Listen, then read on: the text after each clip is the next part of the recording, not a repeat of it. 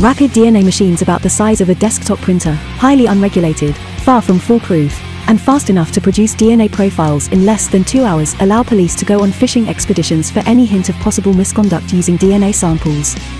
As police agencies build out their local DNA databases, they are collecting DNA not only from people who have been charged with major crimes but also, increasingly, from people who are merely deemed suspicious, permanently linking their genetic identities to criminal databases. All 50 states now maintain their own DNA government databases, although the protocols for collection differ from state to state. Increasingly, many of the data from local databanks are being uploaded to CODIS, the FBI's massive DNA database, which has become a de facto way to identify and track the American people from birth to death.